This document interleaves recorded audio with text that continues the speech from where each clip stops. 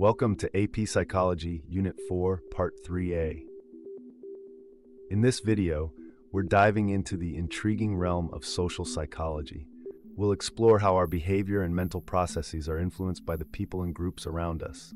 By understanding these dynamics, we can better navigate social situations.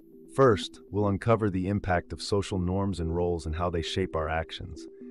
Next, we'll delve into social influence theory and the powerful ways it shapes behavior. Finally, we'll outline key concepts such as persuasion techniques, conformity, and obedience, backed by famous studies and real-life examples.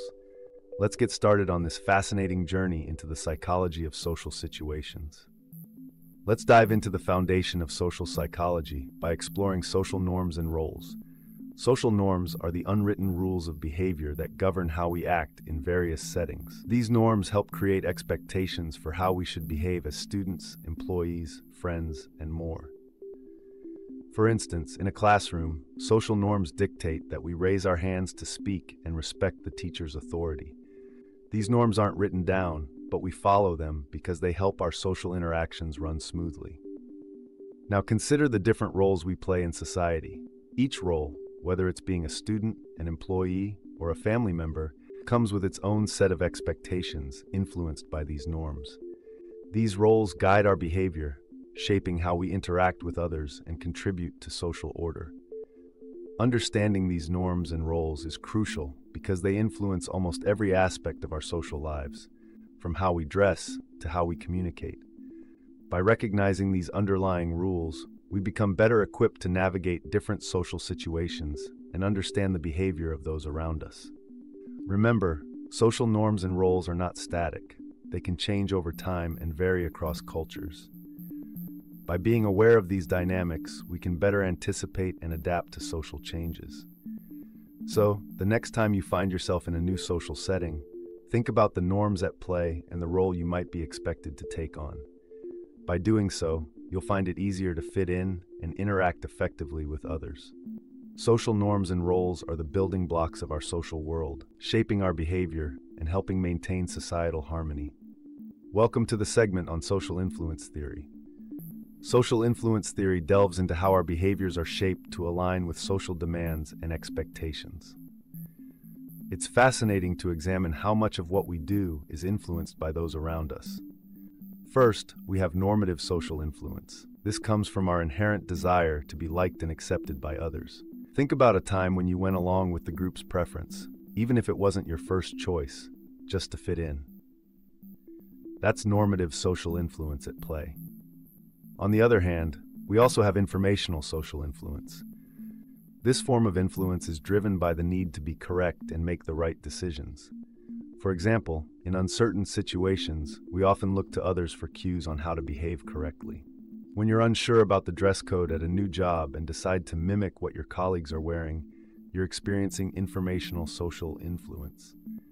Together, these two types of social influence explain a lot about human behavior. They highlight our tendency to conform, whether it's to gain social approval or to be accurate. By understanding these concepts, we can become more aware of the subtle ways our social environment influences us. Stay tuned as we continue to unpack more about how social psychology shapes our everyday lives. Persuasion is a powerful tool in social psychology. It can occur through two primary routes, the central route and the peripheral route. Central route persuasion involves logical arguments and requires our audience to engage in thoughtful consideration of the facts presented. This route depends on strong, argument-based communication and is effective when we present individuals with compelling evidence and logical reasoning. On the other hand, peripheral route persuasion relies on superficial cues, such as the attractiveness or credibility of the speaker, rather than the content of the message itself. This method can be particularly effective when the audience is not motivated to closely analyze the details, relying instead on external signals to guide their response. Understanding these two routes to persuasion helps us grasp why some messages resonate more than others, and how our decision-making processes can be influenced by different types of communication. Whether through careful reasoning or emotional appeal, the right persuasion techniques can significantly impact our opinions and behaviors. In the next segment, we will explore common persuasion techniques in action and see how they play out in real-life scenarios. Now let's dive into some common persuasion techniques and see how they work in real life. One well-known technique is the foot in the door method. This involves asking someone to agree to a small request first. Once they comply with the small request, they're more likely to agree to a larger related request later on. For example, if you ask someone to sign a petition, they're more likely to later agree to donate to the cause. This technique works because agreeing to the initial request creates a sense of commitment that makes it easier to agree to subsequent, larger requests. Another powerful persuasion technique is the door-in-the-face method. Here's how it works. You start by making an unrealistically large request that the person is almost certain to refuse. After they turn down the large request, you then make a much smaller request. The contrast makes the smaller request seem more reasonable by comparison, increasing the likelihood of compliance. For instance, if you ask a friend to lend you $100 and they refuse, they might be more likely to lend you $10 when you ask next. This technique takes advantage of the principle of reciprocity, where people feel obliged to return a favor, especially after turning down a larger request. These techniques are not just theoretical, they're used in everyday situations, from sales and marketing to fundraising and even personal relationships. By understanding how these methods work, we can recognize when they are being used on us and make more informed decisions. Whether it's a salesperson, a fundraiser, or even a friend, being aware of these techniques helps us navigate our social world more effectively. So, next time you encounter a small initial request or a large, seemingly unreasonable one, you'll know what's happening behind the scenes and can respond accordingly. Understanding these persuasion techniques is a valuable skill that can help you both professionally and personally. Conformity and obedience are crucial concepts in social psychology, revealing the extent to which we are influenced by others. Let's delve into two of the most famous studies in this field: Ash's conformity experiments and Milgram's obedience study. Solomon Ash's experiments in the 1950s highlighted how peer pressure can lead individuals to conform, even when their personal beliefs contradict the group's opinion. Participants were asked to match the length of a line with several options, but when Confederates, a part of the experiment, chose incorrect answers, many participants conformed, giving the same wrong answer to align with the group. This strikingly demonstrates how powerful group influence can be on individual behavior, often leading us to question our own judgments. Next, we turn to Stanley Milgram's obedience study, conducted in the early 1960s, which examined how far people would go in obeying an authority figure, even when it involves performing acts that conflict with their personal conscience. Participants thought they were administering painful electric shocks to another volunteer as part of a learning experiment. Astonishingly, a significant proportion of participants complied with the authorities' commands, delivering shocks up to lethal levels. This study revealed the discomforting extent to which ordinary people are willing to obey authority figures, highlighting the potential for obedience to override moral judgment.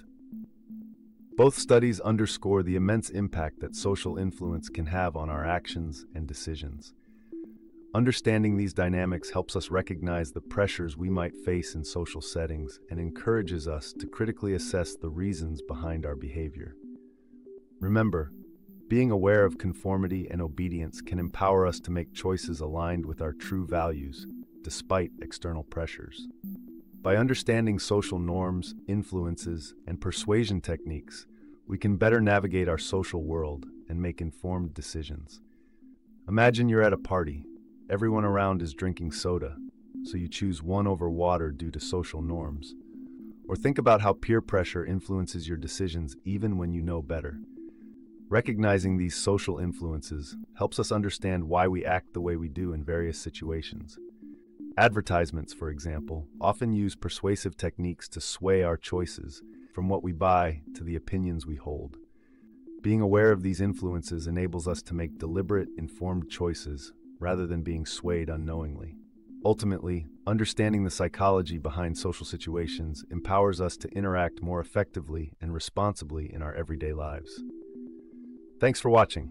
All right, let's test your understanding with a few true or false questions. Ready? Here we go. First question. Social norms are written rules that dictate behavior in society. Is that true or false? Second question.